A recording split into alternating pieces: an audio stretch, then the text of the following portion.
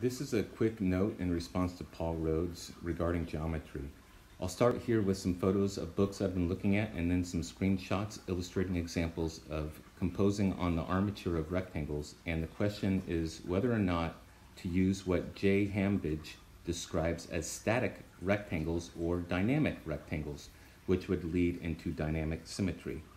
Static rectangles are described as being based on whole number ratios like 3 by 5 squares or 4 by 5 squares, whereas dynamic rectangles are described as root rectangles with ratios not based on whole numbers. For instance, the root 2 rectangle is 1 by 1.4142.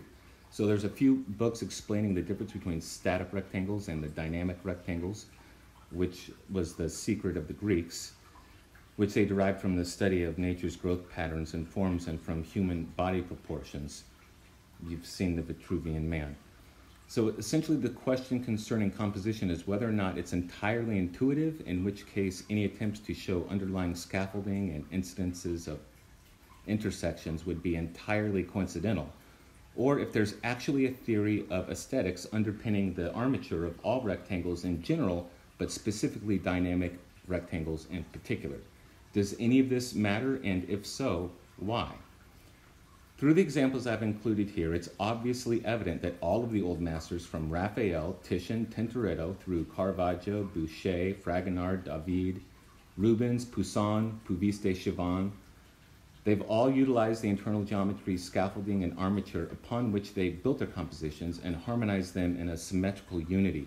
Now, if anyone's claiming after seeing the reverse engineered schematics that the artists didn't actually employ geometry in their design layout plans, it's just a coincidence that some things lined up with certain angles.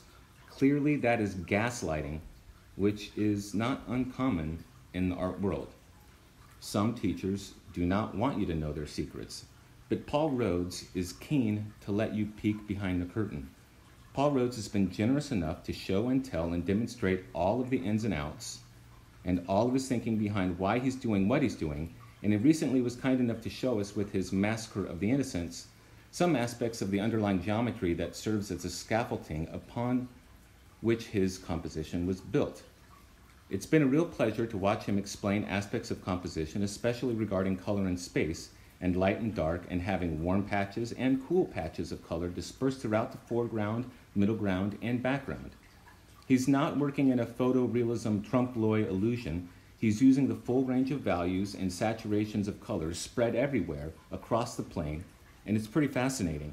He's not just a human camera copy machine. He's talking about what he's seeing, using colors and shapes as a language, and together with the underlying geometrical components of the composition, yields rather remarkable results, as evidenced in his multitudes of videos featuring his large paintings. So my basic question for Mr. Rhodes is, since it's obvious that the old masters employed geometry in their designs and that he himself utilizes the inherent armature scaffolding implied inside of the rectangle, does it matter the ratio of the rectangle? Is the dynamic rectangle superior to the static rectangle? And can compositions be improved by utilizing such techniques, formulas, schemes, and plans? I'm not suggesting that dynamic symmetry is an automatic shortcut and that the armature just does the work for you. I'm just wondering to what extent it matters whether or not you use static rectangles or dynamic rectangles. It's clear that some paintings look like they were explicitly derived from the confines that these scaffolding imposes upon the forms, and that the figures themselves derive out of these subdivisions of diagonals and their reciprocals and rebatements.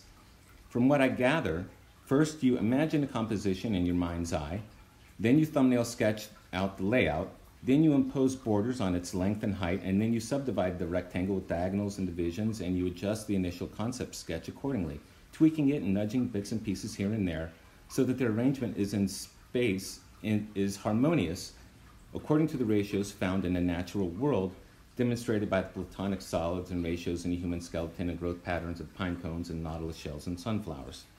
Now, not wanting to come off as a pedantic, sycophantic pariah, I'm including at the end of this video some of my own work demonstrating drawing from life without any of these geometrical concerns in mind, and also a few thumbnail sketch compositions based on underlying geometry of static rectangles. I haven't yet gotten into dynamic rectangles, and I'm wondering if Paul Rhodes would think it would be useful to do so. I'm not trying to be dogmatic about any particular way, I'm just looking for best practices.